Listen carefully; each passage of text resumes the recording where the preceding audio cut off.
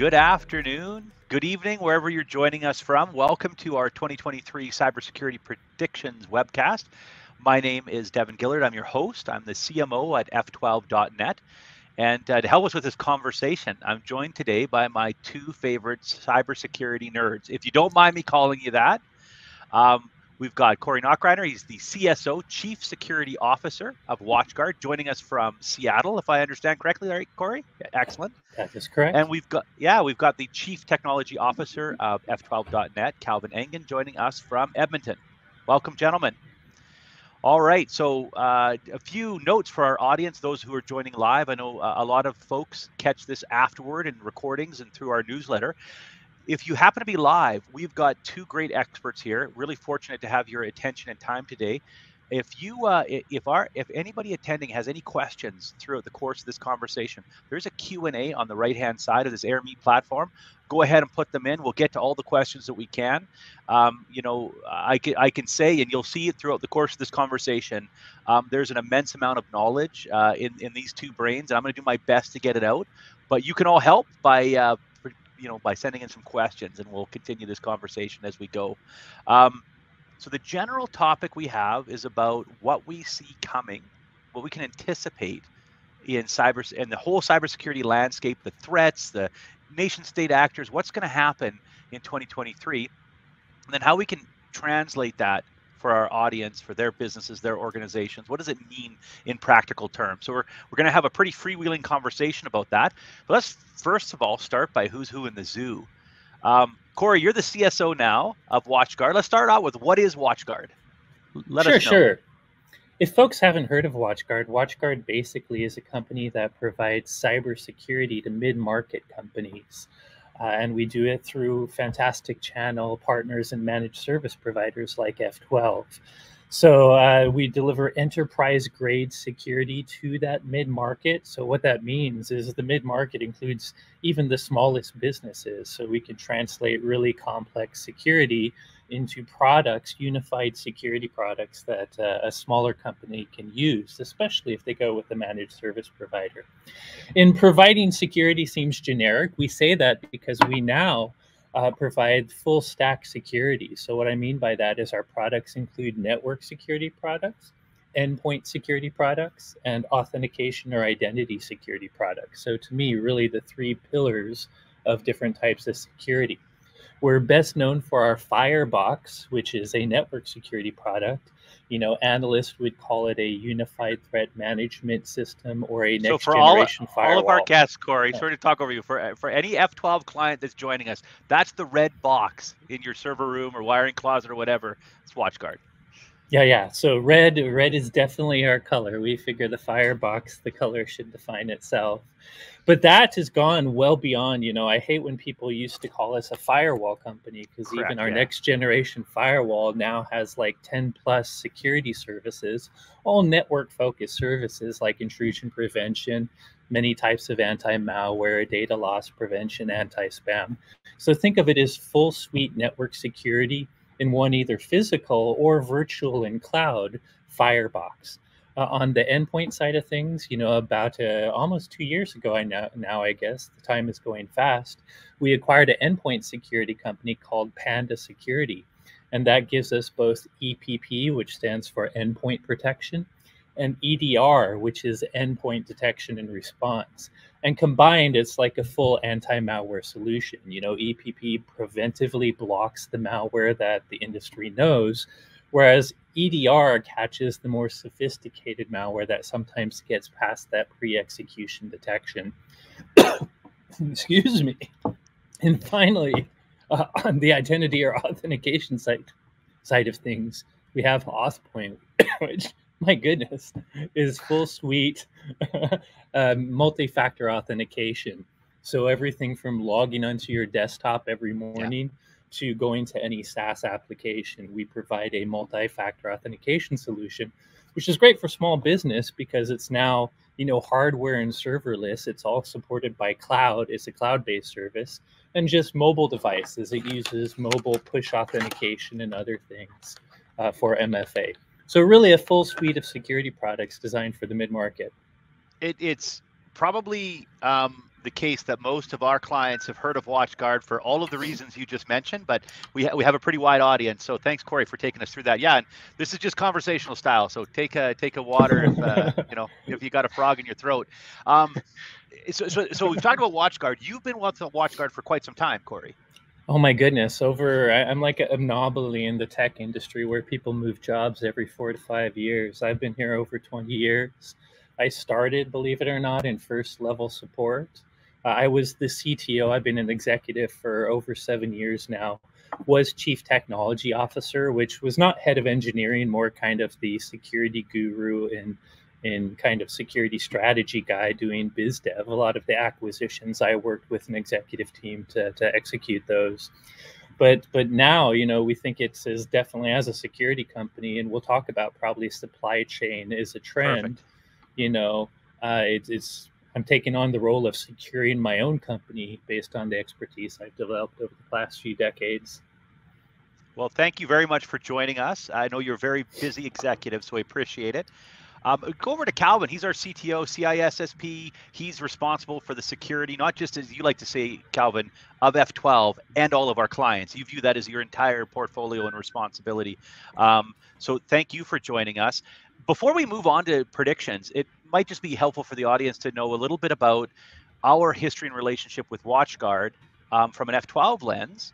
And because I know it goes back a long time, and as the curator of our security solutions and vendors, why do we work with WatchGuard? Just pretend Corey's not here. Give us the straight goods. Yeah, here it comes. Earmuffs. So for some that don't know, I've been with F12 for just over 16 years, and we've been partnered with WatchGuard for over 14 years.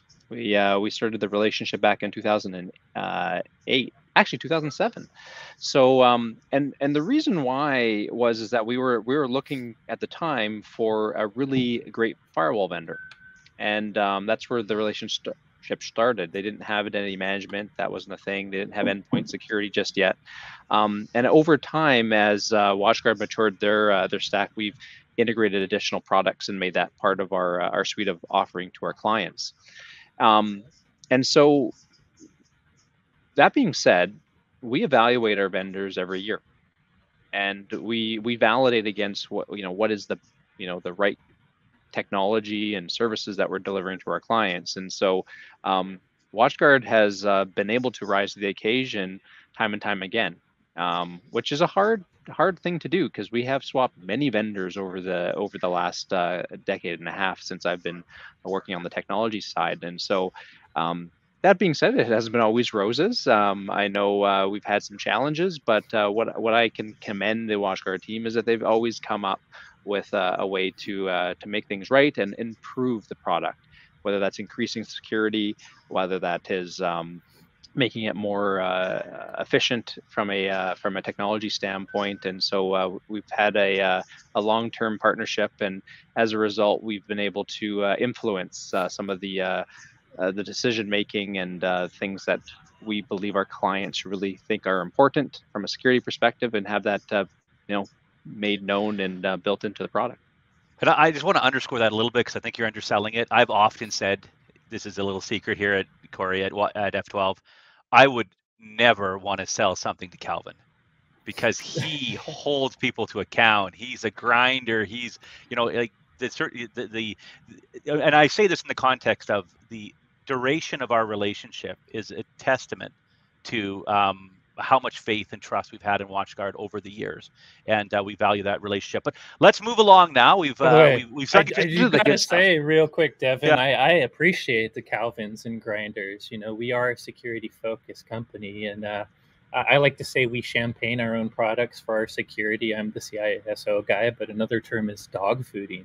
So like Calvin, if things aren't performing the way I need them to as the CSO, I will grind on our product managers too. But I think the beauty is we appreciate that. You can make a great product if you listen to your customers tell you what's good and bad and do something about it. That's how you create an amazing product. So appreciate people that give us honest feedback and are willing to work with us to make things better. So we should all be thankful for our tough customers. Hey, like that's absolutely true. Yeah, and and security of all things is it's such an ever evolving landscape, and you know we're all running as fast as we can to keep ahead of what is now a massive industry that's running really fast to try to defeat our protections, our measures, our controls and policies, which is a great segue to what we want to talk about, which is predictions. So the reason why we invited Corey, not just because he's a great friend of F12 and has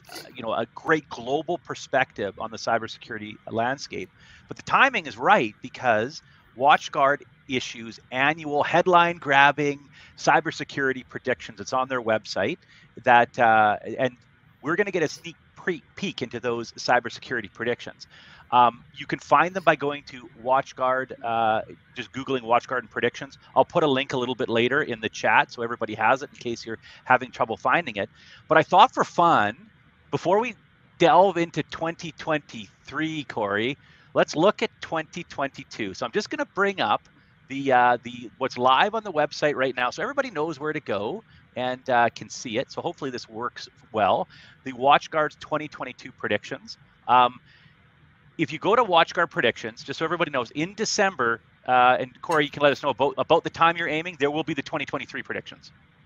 Yes, exactly. It is really early December, I believe. We could make it right at the end of November, but we're about to film the videos we put up with them right after Thanksgiving. So expect them no later than the first few weeks of December. So I encourage. Oh, go ahead, Calvin. I was going to say, what I love about this is that, there's not very many companies that not only put out predictions, but then also keep the history. Yeah. 2019, 2020, 21. Yeah. And by the way, if I can finish, Calvin, finish. Sorry. No, I was just going to say, and so you can use like the Wayback Machine to figure out what was said. But I love it. You make it very easy for everyone to see how right you were, or maybe how wrong you were in some cases. to add to that, by the way, and if Devon doesn't mind me marketing my own podcast, if you go to secplicity.org. Secplicity.org is our thought leadership blog, and there we have the 443 podcast, which is our weekly security podcast. And the last episode was literally our prediction recap episode. So we grade ourselves on our predictions. We've been as high as 80% correct. I'll without killing the entire podcast, I will say we got a passing grade, but it was not one mom would be proud of because it was in the low 60s. So this year, we'll talk about a few of them you'll probably ask me about, but we were only in the 60s this year for accuracy, according to our own very detailed grading scale of win, meh, or fail. That's how we grade ourselves. Love it. Win is a point, fail is a fail, and meh, we give ourselves half a point. Okay. All right. Well, at least there's a methodology behind your scoring. It's great that you look back in it. Yeah. So as Calvin mentioned, you can go back here and see previous ones. There's videos about each of the predictions. So, and I say this because the 2023 ones are coming out, but it's actually was a fun watch to go through 2022. I want to talk about a little about these. One thing we're seeing that I thought, in my opinion, Corey, it was nail on the head, and I'm sure you did as well when you look back on it, was companies increase cyber insurance despite soaring costs. Both the soaring costs and the increasing. From our client base, that was spot on. Tell us a little bit about that prediction. Yeah, we considered that one. We did grade ourselves a full win for that one. And that is basically the trend of rising costs. I think anyone who's had to renew their cybersecurity insurance in the past year has seen this happen. I kind of blame the insurers. If you go back about 4 years in predictions, we had a prediction that ransomware authors would target insurers because insurers' primary strategy for dealing with it was actually paying ransoms. A lot of the customers they insured back 4 years ago, they weren't validating security controls of those customers. They didn't know really how secure those customers they were insuring were. And they decided to pay the ransom every time, a customer didn't have backups. So they're not only kind of approving bad security practices of their clients, but they were also approving a malicious business model and proving ransomware authors could make money. As a result, their lack of long-term actuary tables on whether or not paying ransom worked, they lost money. Their insurance costs have risen, and they lost a lot of money to cybersecurity insurance, which is why they turned all that around. They turned it around by raising costs for customers, but also, more importantly, in some ways, raising compliance standards. Now they do check their clients' security in depth with actual active scans and long questionnaires, and threaten not to insure you if you have some strikes. We've noticed those long questionnaires end up passed over to F12. So Calvin, easy lowball question for you: are we paying more for our cybersecurity despite all of our protections? We definitely are. In fact, I was on a webinar just not too long ago with the Insurance Bureau of Canada, and in 2021 alone, it was 4 times the amount of premium that they brought in was the payout that they were consuming, 4x, which is why absolutely what you're seeing, Corey, is that it's harder to get insurance. The premiums are higher, and I'm finding that the coverage are coming down. So you're getting less for the value of money. And so you put all that up, the reality is businesses having to take on more risk themselves in order to take on some of these attack vectors that we're seeing. And I would like to invite the audience. We're going to bring an industry expert on the insurance industry who specializes in technology and cyber insurance, who's going to give us an insider perspective at our next webcast. You'll see it in your inbox already, the invite. We can perhaps, QTessa can put up a little note, or we can promote that. So we're going to dive into the challenges behind the industry. I think we're calling it All I Want for Christmas is Cybersecurity, but the Grinch Stole My Coverage. That's our humorous title for it. It's going to be a great conversation. I learned a bunch. I thought I knew about cyber insurance. I learned a bunch just in the prep call. So I encourage everybody to join that. So we gave you one that was a plus, but I kind of want to go on one, Corey, that I think I was like, what? News of hackers targeting space hits the headlines. I'm a space guy. I didn't hear about this. We gave ourselves a win. You might not be following Okay, then some news. I thought there might be something here. Tell me. Yeah. There are some fails if you want to talk about those later too. I will give away the ones that we didn't think we hit. But we thought we hit this one because of 2 things. I guess you didn't have, actually there were significant headlines. So the first thing, one is more a nerdy thing that not everyone would catch. There was a black hat, there was a talk by a gray hat researcher at the Black Hat and DEF CON security conferences this year on hacking a Starlink. So just real quick, the prediction is hackers would target space. And if you read the details, we were mostly talking about satellite technology. One, a lot of satellite technology is old, and normal people may not realize that simple radio gear can get you communicating with satellites. It used to be overly expensive to get the right antennas and gear to talk to them. But now for about $300 of gear, you too can actually start communicating with satellites. So one is old technology from older satellites, but the bigger thing is the fact that satellites have been commercialized. You probably know Musk's Starlink, offering satellite-based internet. I think he's well over 5,000 satellites up there and has plans to get up to 20,000 in the next few years. So it was really based on a lot of consumer-grade equipment going into space that has network connectivity that's basically radio-based. Granted, Starlinks probably have better security than the original government satellites. So why is this a win? Again, that Black Hat researcher, they actually hacked a Starlink base station. Fascinating. I did not know this. Huh. Yeah. So the researcher was able, because when you buy Starlink, you get a base station that communicates with satellites. It had deep security. It had a kind of hardened firmware, and you could see, normally you wouldn't be able to see any of the traffic it was sending. It's all encrypted. But he found a way to basically root the Starlink device with a mod chip. And after doing that, he's able to capture all the clear text traffic that's being sent back and forth to the satellites that Starlink uses. Now, the good news here is he didn't find any vulnerability beyond that. But his premise is by being able to see that traffic, he now can actually target the satellites themselves. So when you say targeting, though, that just, I know Starlink and its deployment in Ukraine has been a huge advantage. Pivotal. pivotal to the Ukrainian effort and their ability to manage logistics and information. I'm sure Russia took note of this, right? You just got to think of the ramifications. Interesting, yeah. Absolutely. And speaking of Ukraine, that is the one that really pushed us into the win territory. This, we could see how you would maybe call it a researcher-based meh. But remember, you might not remember, but satellites were targeted specifically in the Ukraine war. Russia was able to take down Viasat for a few days, and that's in part why Starlink were starting to be used. So Viasat is, of course, a well-known satellite company, and there's early in the Ukraine, aggression, there was a period of time. Now, interestingly, we talked about the hack being in space. We forget that satellites are two-way communication. Sure. And the way they were able, ground. Yeah, exactly. So it was actually the ground station, dishes that they were able to use a cyber attack to disrupt. But the effect was still taking down the satellite network. So for a period of time.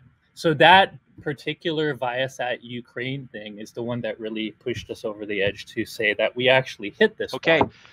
I give up. I tried to school you and you just schooled me. You just totally. So I'm going to throw it to Calvin. Calvin, any prediction you'd like to have a conversation with Corey about? Oh, goodness. One, also, just to tag onto the space, is that SpaceX with the Falcon 9 also used to have their video feed unencrypted. And just recently, their telemetry was unencrypted. So you could actually pull that information down and get a real-time feed. They've since fixed those issues, but nonetheless, it's the consumerization of space. We're going to see a lot of more these types of things happening. So, and if you wanted to physically target equipment with missiles and stuff, I'm sure that telemetry would be very useful data to a threat actor. Exactly. So one of the things I'd love to dive into is just around supply chain.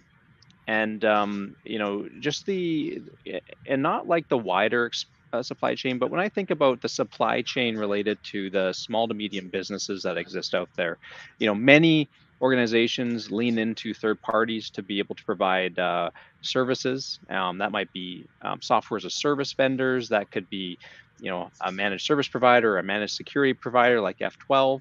And so I'd love to hear your predictions around, what you're going to see around this topic, because I think it is an absolute challenge that we're seeing in the industry, and a lot of people don't know where to start or what to ask. And so love to hear your thoughts on this.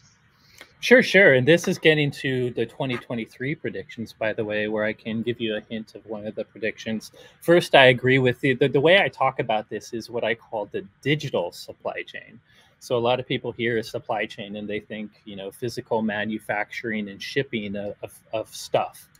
When I'm talking about supply chain, I'm talking about every business that uses tech. None of us do it alone. All of us are reliant on third-party vendors that, as you say, supply software and hardware to us. And we put this software in a trusted position inside our network. So it's not just stuff that is the same as untrusted internet. It's stuff we're putting in positions where they have higher privilege. And we often give this software and this hardware specifically higher privilege so that it can do its analysis. And there's, by the way, even a service supply chain where we work with partners. It can be non-technical partners like HVAC vendors, who you might remember the Target breach way back when, or it could be digital partners where we're using services and third-party SaaS, software as a service cloud products. So that is kind of the digital supply chain Calvin and I are talking about. And going into trends, not even talking predictions, I think a lot of you have probably seen supply chain hacks. SolarWinds. SolarWinds, a well-known company, creates a product called Orion that a lot of IT departments use to monitor their network architecture. And SolarWinds had a enterprise breach where threat actors breached their actual company, gained access to their full software lifecycle, packaging and deployment servers, and were able to take their official installer of this product and put a Trojan in it. So, a customer that's just downloading the latest version of SolarWinds Orion from the perfectly legitimate vendor got a booby-trapped, installer. So that is a supply chain hack. You know, you could also, this is maybe a softer supply chain hack, but another way you could think about it is just a vulnerability in a product. Maybe Sure. the company in question that provides the product didn't get hacked, but if some bad guy finds a really critical 0-day, so unpatched vulnerability in their product, if you're using that product, it can be an avenue for them to get into your company.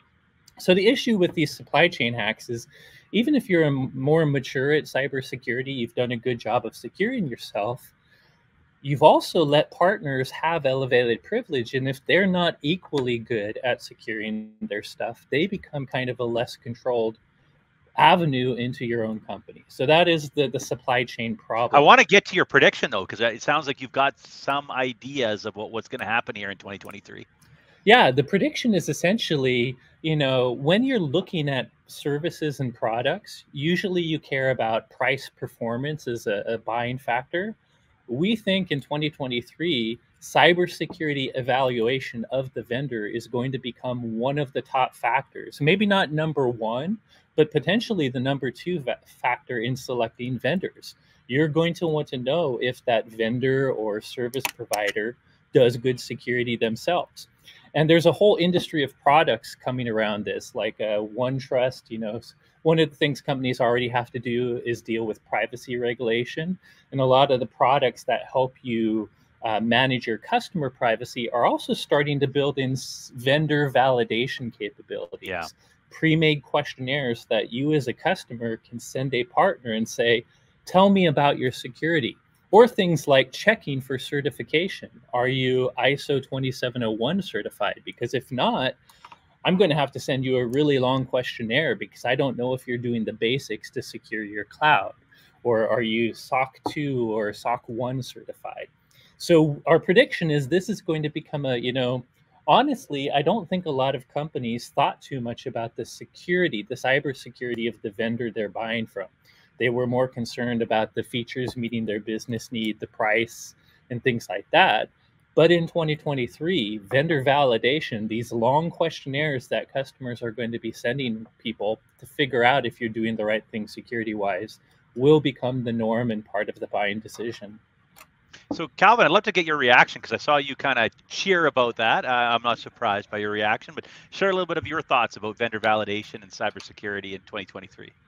I feel like I've influenced this with Corey because he actually did our vendor risk review himself, and so there's a number of questions that he was answering on our vendor risk profile. So, you know, I think this is one of those elements where it's it's like trust but verify, and so, you know, what Corey's really saying is if you buy a product, any product that may look like, whether it's security or otherwise, is have you validated that whatever the thing that you're buying is safe and secure? And is the organization behind that product something that's safe and secure? Because often we're not finding that it's the front end of the product that's getting breached.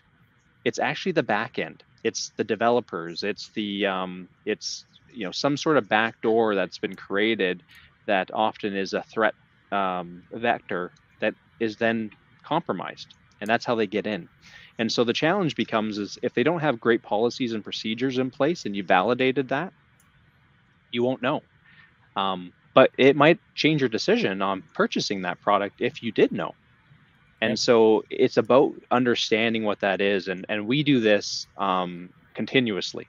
Any vendor that comes in, any vendor that we use internally for F12 or for our clients, we go through a very rigorous profile to understand how adept are these products and services. And so I just love the fact that this is getting more traction and we're hearing more about it in the market. Absolutely. And I will say, well, oh, sorry, go ahead, Devon. I was going to say I can attest to that in two ways. Number one, you know, even in marketing, if we want to bring on a product or service, maybe help us manage our contracts, Calvin's team goes through really, you know, it's going to have client information. Let's go through our validation. It's rigorous. The second thing about Corey that's an early indicator that we're seeing in our conversation with clients is the intelligence of the mid-market and upper SMB market and ask security questions in the last year. Yesterday I was in a meeting. surrounded by some of the most intelligent individuals in this company who had very specific knowledge about controls and regulations and cybersecurity measures. It was so energetic to be in a room where the client is so well educated on these and scrutinizing us. It was absolutely terrific. I did cut you off there, Corey. Oh, no, I agree. I love to see the end users' security awareness and intelligence go up.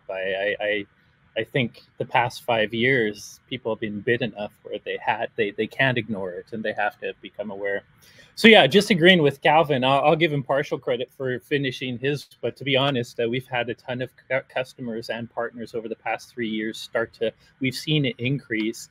And like you guys, we have our own policy because if you're an organization, SaaS, cloud-based products make it so easy for Devon used the example of marketing to just go pick some vendor on their own, buy it without even going through IT. It's $5 a month security. Or something, so people think nothing of it, right? What's the deal? Exactly. Yeah. And to be honest, you're doing something cool and innovative to do your job, which is a good thing. But you may not be thinking that, oh yeah, to do this service, I have to upload all these this marketing spreadsheet that has a lot of PII in it, so that they can do their analytics. You're putting a plugin into your Outlook, which is just great, and all this stuff. Yeah, exactly. And the one thing I would say is like understanding it, because $5, I can tell you most customers, like vendors of that stature, aren't going to have the necessary controls.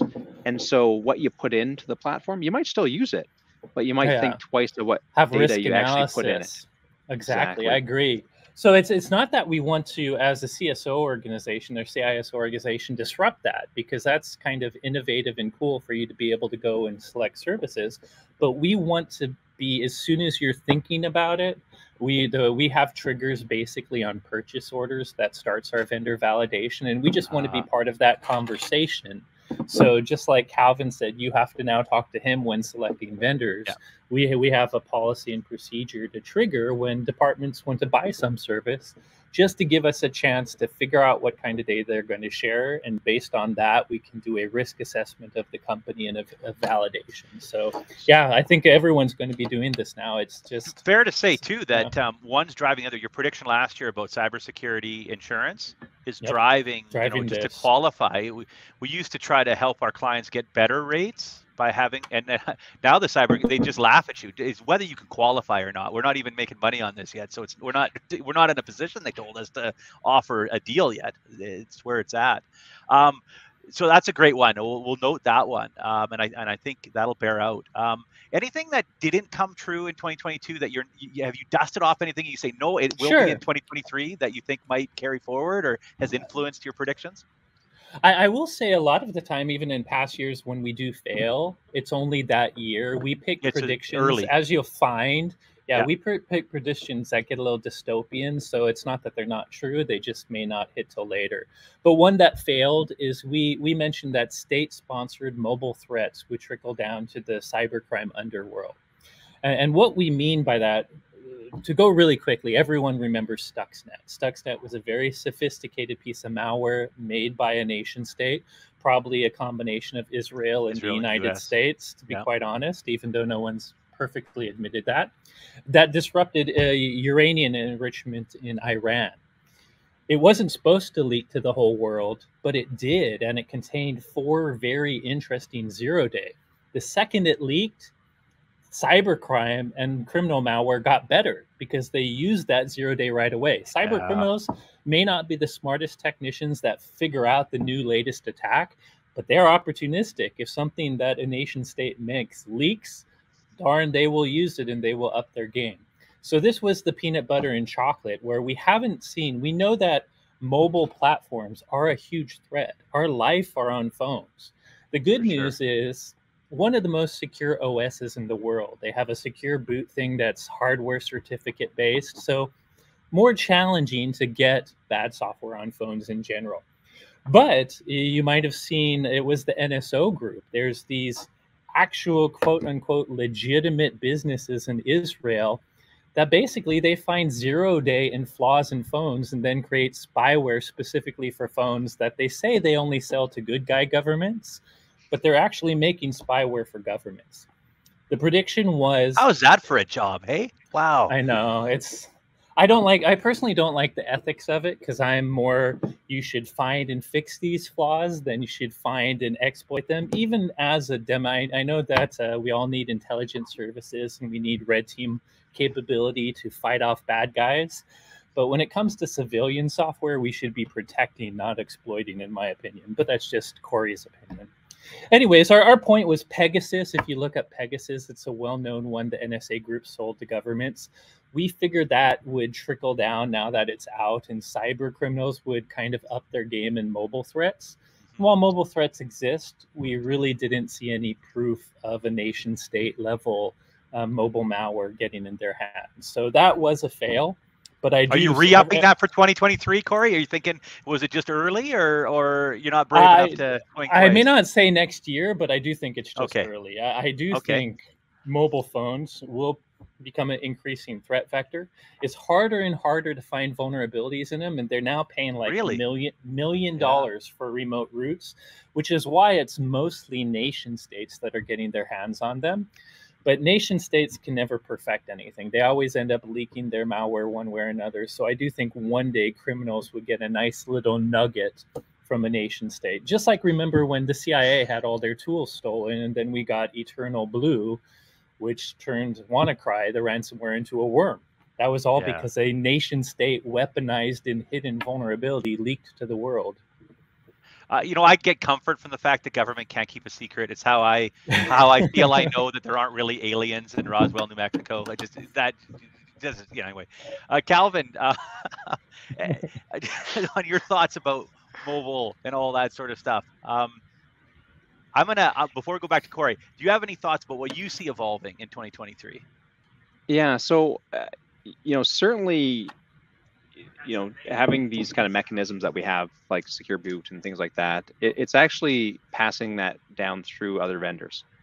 Because while that's a tremendous attack surface across many consumers, there's a lot of other devices that exist out there that are not mobile devices or don't have that sophistication in, and it's not clear. Yeah, it's not clear actually who has that. It's not something that's like a certificate, a designation. And so there's many products that exist out there that don't have that functionality. And so this is part of a hardware vendor review and knowing, what to trust, what to buy. But I think, where I was going was actually IoT. There's a lot of technology devices that make our lives easier. Turning your lights on and off and things like that. The reality is a lot of those devices are designed for this consumer market and are not putting security front of mind. And so they become a tremendous attack vector. And we see, botnets being taken advantage of those things where you can put a little bit of code and they can now do nefarious acts on the internet. And so this is the thing that we got to be more cautious of when we're looking at selecting devices. I want to dumb this down a little bit because there's terms you use, but I'm just thinking about, your average business. So you got a network and you want life to be a little bit better. So you bring your Google or your Sonos to work so you can listen to music. Maybe you put a Nest thermostat in because that's fun. Put a little webcam on because it's cheaper to just buy a consumer webcam. It'll record, you put it in your office. And this, you got fish sensors, like temperature sensors in your aquarium. And it's just, Can I add, by the way? Sorry. I was going to say there's a lot of business IoT that has consumer security that we don't. I mean, a printer is IoT. Printers have CPUs and hard drives, and they have been taken over and used as a computer. So every company has printers. They're IoT. Some have secure boot because they're big and good. Some don't. Your TV screens. Every screen in the office now is a smart TV and probably has an Android attached to it. Your conference room, that polyphony or whatever special speaker you have in your conference room, that's network internet connected IoT. Your water, a company that will remain undisclosed got this very cool Bevy water machine, which could do flavored water. You press buttons. Some could give you seltzer. Guess what? Its thing was an Android pad. It connected to the internet through your local network. It was IoT, that water machine in your network. So businesses, a lot of times people think, oh, it's consumer items. Businesses have IoT. It's not just people bringing in things from home. Good businesses point. have business-specific IoT where price-wise, they're acting just like consumers. I agree with Cal. To me, IoT security, because hardware manufacturers are now getting into a computing and software thing where they're unfamiliar. It's circa 2000 security. You know, they're like Windows back in 2000, which Microsoft's great now, but bad. They were sucky back in 2000. Yeah. So think of the security practice from 2000 being applied to all those $50 devices on Amazon. And this is simple as in the office. And this is as simple as we had a piece of technology that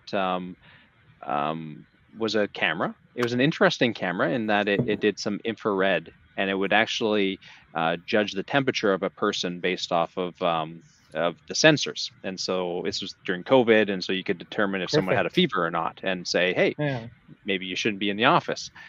That device was relatively cheap, but guess what it was doing? This device was manufactured overseas, and it was calling home. Yeah, it was beaconing back to an IP in China. So how a nation state's doing on its its policies on the virus? Fascinating. Yeah. And there's solar panels that do the same, that have VPNs. Not only do they beacon back to China, but they've started to specifically add encryptions so local consumers can't see what they're beaconing back either. And so, you know, this is all the things that are happening, and you wouldn't know. You plug it in, you're like, oh, it does what it needs to do, and off I go. And so this is, again, the validation of what is the device, and is it a reputable vendor, et cetera, et cetera. So let me play devil's advocate, gentlemen, before we leave the IoT section. So I got an IoT, and I bought one of these things. Why do I care? It's in my office, so somebody hacks my, I don't know, my water cooler, flavored water cooler, bevy, whatever thing that you were talking about, Corey. Should I care as a business owner? Absolutely, because one day that's going to be your SolarWinds breach that gets someone to your source code. Everyone's like, oh, a smart fridge? Who gives a crap? What attacker would go after your smart fridge? Oh, they'll spoil your food. Scary. I don't give a crap about the smart fridge. What I care about is a bastion host on your internal network. A smart fridge is a Linux computer. Now I have a Linux computer inside your network, not outside. It's past all your security controls. What better way for me to do lateral movement? When your forensic team is trying to figure out where the hacker's coming from, you think they're going to consider the bevy machine or the refrigerator? It's that Linux host on your internal network is a perfect place for me to continue to attack your internal network, bypassing all your security. So every device that's within your internal network matters, which, by the way, is the #1 tip for this, is you should be segmenting your network. Your IoT should not be sitting on the same network as all your normal trusted computers.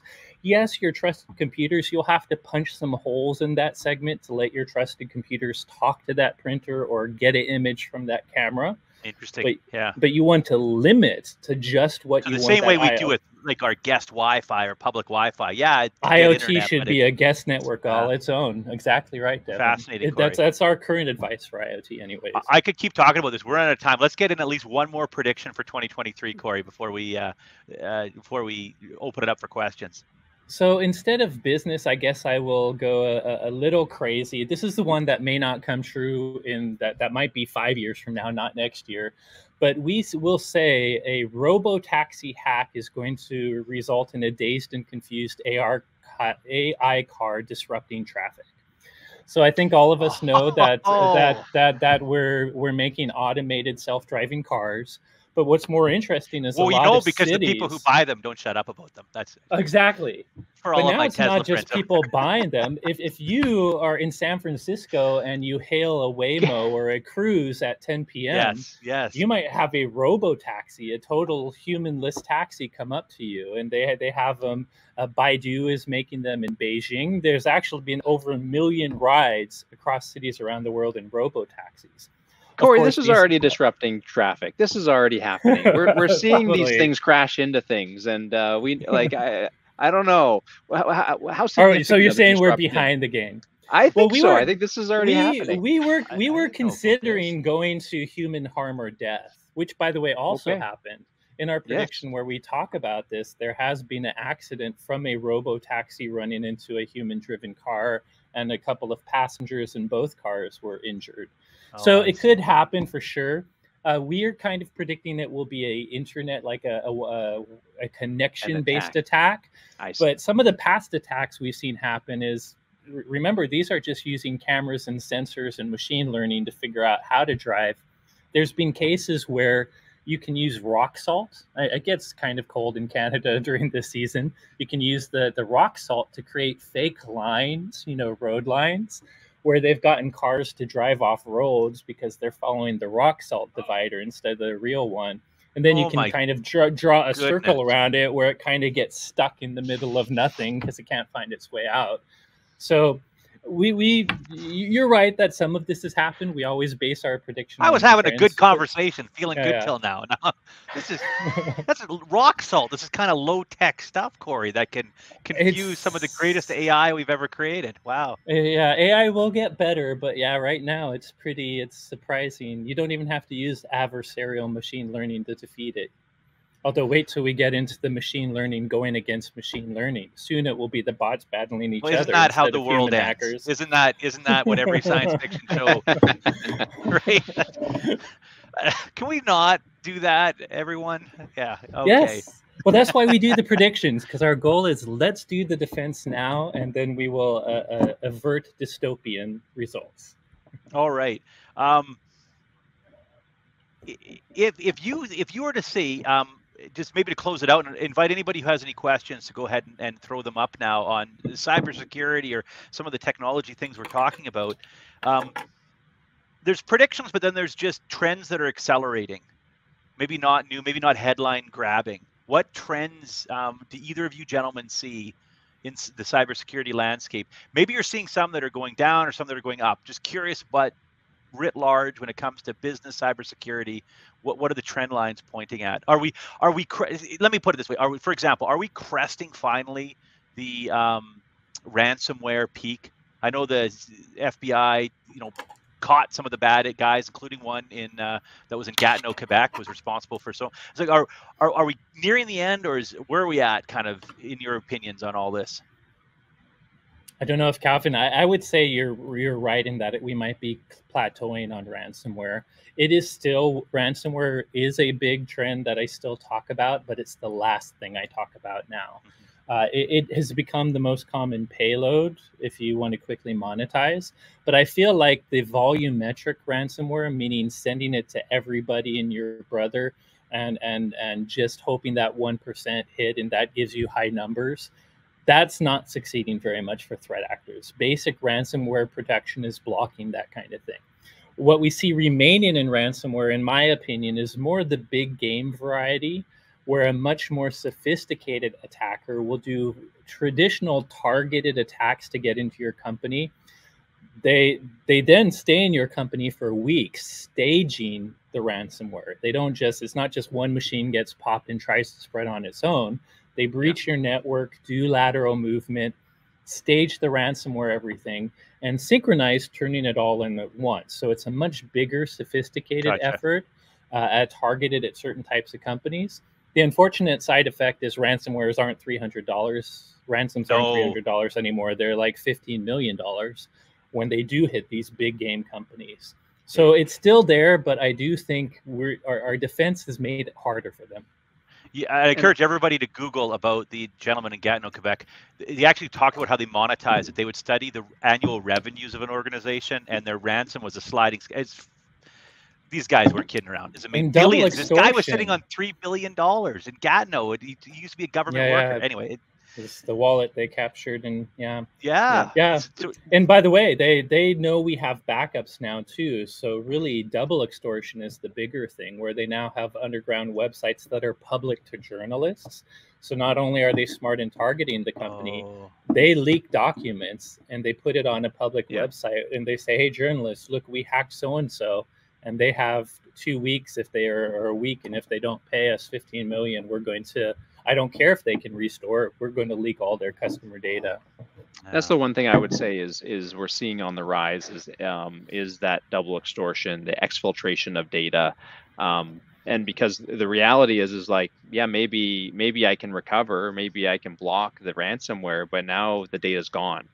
And do you want that publicly available? And what is the ramifications on regulators or having that information out on the public market? And so that is up like quarter over quarter. It is moving, because most companies just don't have the data loss prevention in place to even know if that data is moving out of the organization. And when we went to this cloud-based world where we collaborate, and anyone can share anything now with like the likes of Google, the likes of Microsoft, and leveraging these great collaboration tools, but then you don't know where your data is and who's it being shared with. And so we've enabled it through collaboration, but it's being used against many organizations as a result.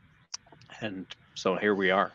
So we have a question came in, and it kind of plays well to what we were just talking about, and that's, what's the #1 threat vector right now? May I make a guess? Is it still email, or is it moved? Yes. Okay. That's my for sure answer. I was going to offer you, if you asked Devon, do you want me for trends that are happening? Do you want the boring but real one, or do you want the technically nerdy one?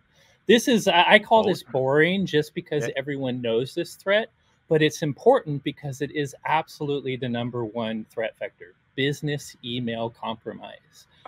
I say boring because even when I started in security 23 plus years ago, it was just dumb emails with attachments. And we're still dealing with, yes, the emails are better. They also have links and social engineering phishing too. But over 90% of cyber attacks and malware infections start with malicious emails. And that's a combined 90%, you said? Yeah, it's based on Verizon data breach data and Trend Micro data of malware. I think it's something like 96% of malware starts with a malicious email. And Verizon breach has something like a 92 or 3% of targeted attacks start with email. And the way I put this in perspective is, I know this is US based. I'm sure your authorities have similar things, but here in the US, we have FBI runs something called IC3, which is, I believe, Internet Consumer Crime Complaints, whatever. It's really the only place where business can report cyber crime to the federal US government. And I like to compare it against ransomware, because ransomware is making all the headlines. We talk about it so much. But according to FBI statistics for 2021, they've released their 2022 report. It is the latest, but it's for 2021. And 49.2 million in losses for ransomware. That's bad, but business email compromise accounts for 2.4 billion in losses. Way, way, way more than ransomware. And according to them, business email compromise accounts for 35% of cyber attack losses, which is the #1 by far. So as much as you know about email security, watching out for links, phishing, things like that, it really is the biggest vector. So you should definitely handle email first. So, I want to just do a public announcement, a PBA on this. All of you CFOs, CEOs, etc., who are listening, who decide that you don't need to do the cybersecurity awareness training and it's just for your employees, you are the target. We see it so often. Please, please, they're after you, and these are not dummies. They know how to study you and craft a clever email. Spear phishing has gotten crazy. They're pretty smart. Last year you mentioned spear smishing, so SMS. What did you think of that? That was an interesting term. Yeah. So smishing is just it's text-based phishing. I'm sure every one of us has a cell phone. SMS is just the fancy acronym for text messages. And we've all started to receive weird bitly links from random people on our phones. That's smishing. Part of our prediction for last year was smishing would extend to messenger-like apps. So it's already an issue on phones. But think of all the other apps that are basically texting apps, but they're graphical and social media based. WhatsApp, Slack, Discord, Teams chat, Facebook Messenger. They all just look like text apps, but they're a little more than text because they tend to have a picture and a profile associated with a business. So we've seen a big increase in messenger-based smishing-like phishing. So going to WhatsApp, you might get an email from Corey Nachreiner, Unfortunately, I'm easy to find on the internet, so pretty easy to get my picture. Not many people will have this mustache picture, though. That's kind of new. That's But new, yeah. you could create a profile for me. You can send it to one of my employees on WhatsApp, which is something that's used a lot in Europe to communicate with each other at a company. And pow, it's an easy way to fish someone. So, well, and right now, at least for the last while, email stuff. Yeah, you could be certified on Twitter as whomever you wanted for the last little while. They didn't go so well if anybody's been following. For $8, I can be a Elon Musk. I can create a similarly named parody account and get that blue check for $8 a month. So thank you for democratizing Twitter for attackers, Musk. Smart decision there. You're going to do well, I'm sure. I won't count them out, but it's a rocky start, that's for sure. Yeah, Calvin, what scares you? There's a question I'm modifying that came in. Like, what scares you in 2023? What's keeping you up at night as you think about your responsibilities of cybersecurity? Oh goodness. There's many things that scare me. If I were to like pick the scariest thing, I would say an insider attack. And the reason why I say that is we have a lot of things that we do to ensure that we're secure on the perimeter, we're secure on the internal. We have technology and everything like that. But if you had a person infiltrate your business, that you went through all the regular checks, security, background checks, the whole deal, and they were swayed, and we see this happening. They were paid or somehow influenced extra. Yeah, correct. And we have triggers in our system that absolutely watch for type behavior that we would say shouldn't be happening. But if they were just under the radar enough, that would be a scary scenario. And so we always are thinking around, what can we do to restrict access, control it, limit it, silo it, so that way the overall blast area of said inside attacker is really, really limited. And it is one of the things that absolutely keep me up at night, and things that we're always looking to address within the business. The worst scenarios I've had to navigate with customers aren't the ransomware, which has been awful, or even the funds transfer frauds, which have been awful. It's the former employee and everything they did on the way out. Those are ugly and they're legal, and you kind of hit close to the feels there, Calvin, of some incidents I've helped clients with. Corey, of your 2023 prediction, which one scares you the most if it were to come through true? What's predictions? Yeah. Okay, I guess one is, since we'll talk about human death. By the way, I really like Calvin's, and I would say that remember, cybersecurity has a human part, not just a technology. So I'm more scared about the gaps in the human part than the gaps in technology. But if I'm relegated to my predictions, we do have ones that we believe will result in deaths, and it's consumer drones used in kinetic warfare will result in unintentional harm or death. Scrappy countries like the Ukraine are buying off-the-shelf drones made in China to do some pretty cool things. Throw a grenade on it and they can, it's remarkable. Yeah, I mean, one, they can just get sky-level intelligence of battlefields very quickly and easily, but yes, they specifically have put grenades on them. And that would be an intentional use of the drone. But these are consumer drones. Military, obviously I'm concerned about military drones and robotics because they will be dangerous, but they're going to be not bulletproof, but they're going to be protected from adversaries. Consumer drones have been hackable. They've had vulnerabilities even in the brand you see most popular. So our worry is that consumer drones, even if you consider it the good side using it, they might be maliciously taken over by the other side, and that harm you were trying to do could be turned back on you. So that's kind of the gist of one of the predictions. And it's really it is smart and scrappy to use consumer technology, and if it's your only choice. But we also think the fact that consumer technology is being used in this unintended way is going to have consequences. Well, gentlemen, we have reached the top of the hour. Thank you so much. Thank you, everybody, for your questions and for participating in this conversation. It was really educational, a lot of fun, I would say, Calvin and Corey.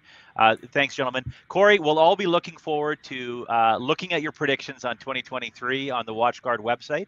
And as I mentioned, we're going to be continuing our cybersecurity conversations with an insurance lens at our next webcast. Take care, everyone, and so long. Cheers.